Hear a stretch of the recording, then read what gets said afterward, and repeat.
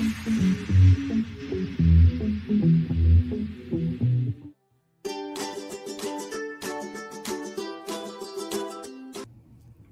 I'm Daryl. I am an air quality scientist with Broward County, and I'll be reading to you today. The book we're going to be reading is Mario and the Hole in the Sky, How a Chemist Saved Our Planet by Elizabeth Rush, and it was illustrated by Teresa Martinez. Mario Molina was born in Mexico City on March 19, 1943. By the time he was 6, the world was awash in amazing new products made from amazing new chemicals. Spray, spray. Mario's mother misted perfume onto her wrists. Squirt, squirt. Someone polished a window. Spurt, spurt. A press of a button propelled cleaner onto a counter, paint onto a fence, and hairspray onto curls. But one of the new chemicals used in millions of spray cans and refrigerators had a dangerous side that no one had yet discovered. Feliz cumpleaños, Mario! On Mario's 8th birthday, his parents gave him a microscope. Mario peered through the lens at a drop of water. Boring, he thought. Then he began to wonder, what would happen if I looked at dirty water? Mario soaked some lettuce and let it rot. After a few days, the gooey, brownish-green mess smelled awful. Mario plugged his nose, sucked up a dropper of the filthy water, and dripped it onto a slide. He peered into the lens and gasped. Incredible! All these amazing creatures in just one drop of water. Mario studied everything he could under the microscope. Sparkling sea salt crystals, tomatoes, onions, chilies from salsa, even toothpaste. Mario was itching to see more. Can I use this bathroom as a laboratory? He asked his parents. No one ever uses it. Dios mío, his mother groaned. Sounds messy. But they removed the toilet for him and installed some shelves. Don't blow anything up, his father warned. Clink, clink, hiss, whoosh. Bitter-smelling smoke wafted out from under the door of Mario's bathroom lab. What are you up to, Mario? Asked his Aunt Esther, who was a chemist. Look at this, Tia. He showed her what scorched detergent looked like on a slide. She smiled and said, I think you need a few more things. She bought him a Bunsen burner and chemicals not found in a kid's chemistry set. Mario carefully mixed portions in his bathroom lab. Miraculously, substances changed from black to yellow, from water-soluble to waterproof. He conducted more experiments with a chemistry teacher in boarding school in Switzerland. He burned chemicals over the flames of Bunsen burners. Sparks flashed purple pink, crimson red, and green blue like fireworks.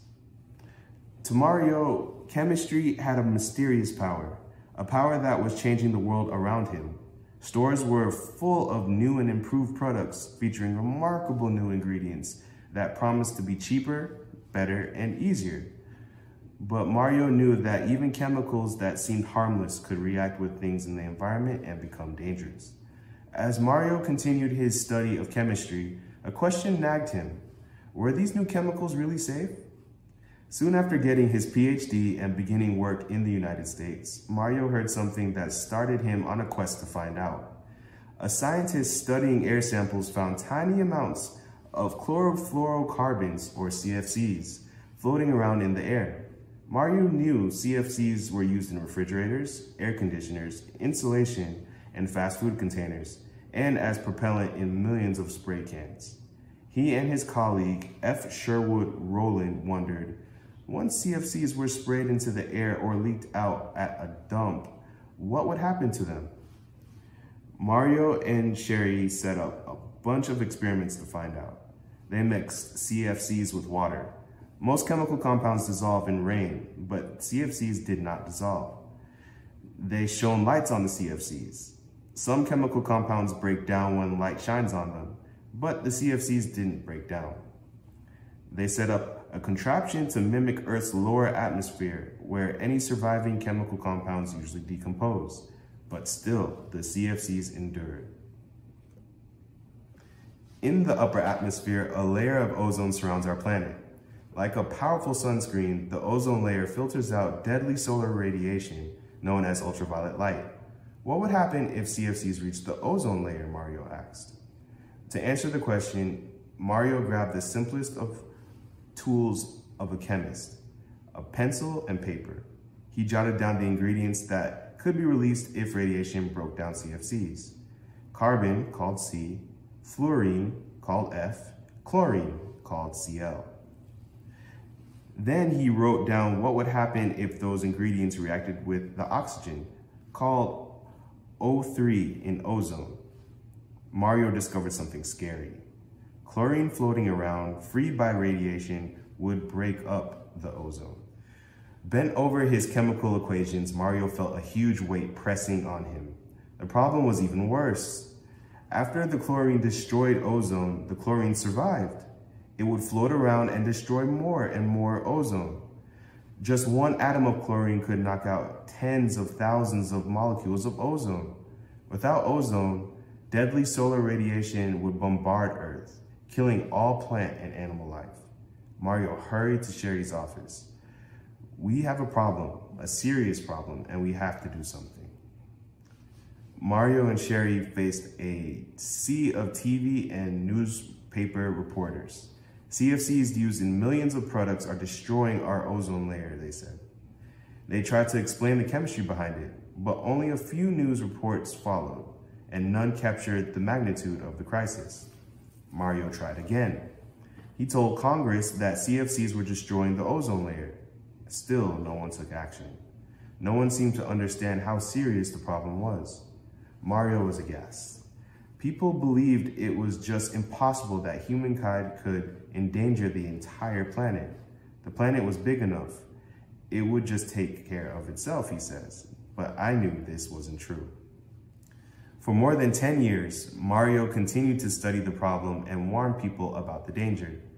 If we keep using CFCs, he said, huge chunks of ozone layer will thin or disappear. Skin cancer and eye disease could surge. Crops could fail. It could be a catastrophe. Chemical companies, newspapers, even other scientists said horrible things about Mario. Some even accused him of being a spy, trying to cause chaos in America. But why in the world would I make this up, Mario thought. I'm a scientist. He never gave up. Then a British scientist took some measurements of ozone in the atmosphere. He found something strange. There seemed to be a huge hole in the ozone over the Antarctic, a hole the size of the United States. People wondered how that could happen. How could we have so much impact on our atmosphere and so quickly? Mario and Sherry again tried to explain the chemistry. Still, people demanded more proof. Scientists launched an expedition to Antarctica, counting chlorine and ozone from a high-flying airplane. The results were clear and horrifying. Chlorine was definitely destroying ozone. Finally, people believed the scientists. Something had to be done. But what? Leaders from countries all over the world flocked to Montreal, Canada, to discuss the problem. Mario explained the science. He pleaded for nations to join together to stop the destruction of ozone layer. The discussions were so slow and cumbersome, he says, I worried that they might not succeed. Representatives returned to their countries across the globe. Mario returned to his home in the United States and waited. This was the Earth's first global issue, says Mario. There really was no example of the whole planet taking action on something like this before. I didn't know what would happen. Then Mario heard the news. 28 countries, including the United States and Mexico, agreed to stop making CFCs. Soon, 46 countries agreed. Then more than 190 countries, nearly every country in the world, agreed to the Montreal Protocol. It was thrilling and satisfying and very much a relief, Mario says. For a while, CFCs already floating around in the air continued to rise to the ozone layer, but Earth slowly makes ozone all the time. Once the barrage of CFCs lessened, the ozone layer began to recover. It is expected to heal completely by 2070. Humans had created the first global environmental problem, and they found a way to fix it. Now, when Mario visits his hometown of Mexico City, where pollution clouds his view of a snow-capped volcano, he worries about another invisible problem: global warming. The burning of oil, coal, and gas is changing the world's climate at a terrifying pace. But Mario has hope for our planet. His work on the ozone layer has shown that nations, together, can solve global problems. We can work with all the countries, all cultures, all peoples of the world, he says. We can work together. It is possible. We saved our planet once. We can do it again.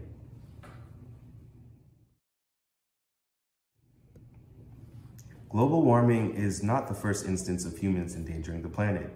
The threat to the ozone layer was eerily similar. We may be in the thick of the global warming problem now, but our experience with the ozone hole suggests that a solution is within our reach.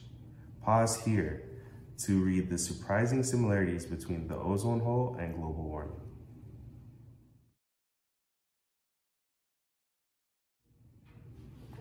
Pause here to read through the timeline.